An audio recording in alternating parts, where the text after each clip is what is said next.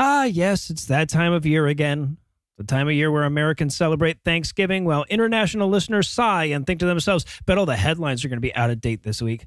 So with apologies once more to the audience beyond our national borders, especially the ones north of us who got like zero mention of their Kmart version of Thanksgiving last month, I must once again talk about our weird-ass holiday. A holiday we celebrate by not strangling our racist uncles and our family members reward us with pie. It's a holiday about thankfulness, togetherness, and family, which we commemorate through thankless arguments with our relatives. And it's telling, isn't it, that in a day all about coming together, the thing that will most divide us as a nation will be religion. Right? That's not exactly a bold prediction there. Many of you, in fact, won't even be at the big family feast because you don't share the family's preferred God. Some of you are missing it voluntarily. Some of you aren't. And some of you are just wishing with every fiber of your being that you could be missing it. Of course, to be fair, religion isn't the only thing that's going to keep us apart or internally divided this holiday season. Politics will do it too. So will bigotry. But let's face it, at this point, even distinguishing between religion, politics, and bigotry has drawn a fine fucking line. I mean, sure, there are liberal Christians who probably share most of my political views, but generally speaking, those aren't the ones starting fights about Jesus at Thanksgiving dinner. Right, at this point, the religious and political identity of most evangelical Americans have all but fused into a single thing, and the central core of it, the adhesive that holds it all together, is bigotry. Right, what is it but permission to hate LGBTQ people? Permission to cling to sexism, permission to continue to believe that America's wealth and prominence comes from some inherent superiority rather than slavery and oppression. And when I talk about the lines between religion and politics fading, I don't just mean the demographics line up. Given the unquestioning allegiance, disprovable claims, and revisionist history that undergirds MAGA Republicans, it's hard to say that it isn't a religion at this point. And even if you want to quibble with that distinction, you have to admit that the goals of this political movement are religious.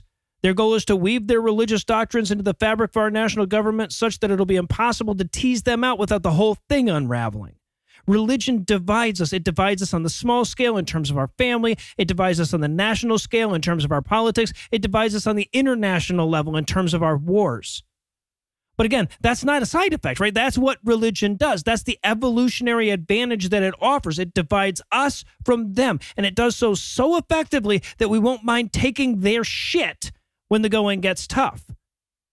Anthropology is, generally speaking, really kind in the way that they phrase it, right? They talk about the growth of religion as a way of unifying a tribe. And in a sense, that's true. But it's only unifying it to the degree that there's some other religion out there, right? Like if we all shared the same beliefs, it wouldn't even be meaningful to talk about the unifying aspects of religion. We'd be no more unified than a train full of Manhattan commuters that can all agree this is the end train, right? There can't be an in-group until there's an out-group. And that's what religion provides. It may provide an us, sure, but the survival advantage that it infers is in providing a them.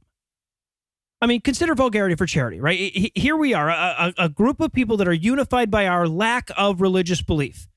I mean, we're also unified by our appreciation for a finely aged poop joke, of course, but by and large, the defining characteristic of our community is atheist. And sure, that provides an us and a them, right? But only semantically. To wit, not a goddamn person in the entire history of vulgarity for charity in the years that we've been doing this has ever told us that we should make sure that the money goes to atheists. Nobody's ever asked what the religion of the people that they were helping was. Right, or how we were going to use these charitable donations to further atheism. Hell, the people getting the help never even know it was a group of atheists that gave it to them. We have enough us to bring us together, but not enough them to push people away. There's a weird trap that you fall into when you're pushing back against a divisive thing because you have to be againstness to get there, right? It's like the so-called tolerance paradox. If a society is tolerant to everyone, it must necessarily be tolerant of the intolerant and thus cannot exist. But that's an illusory paradox, right? If a society is tolerant to everyone, there are no intolerant people by definition, right? So we strive instead for a society that values tolerance, and suddenly the paradox disappears. In the same way, atheism can unite without turning us against religious people. And to some degree, we can be an us without a them. And you see that with vulgarity for charity, right? But you also see it across millions of tables this year as we sit down to Thanksgiving dinner or as we get up. You see it when the argument with Uncle Larry ends with, you helping him to his car. And the fight with Aunt Kathy ends with her reluctantly agreeing to get her goddamn COVID booster. And the ongoing war with your brother-in-law ends with you making a bed for him on your couch.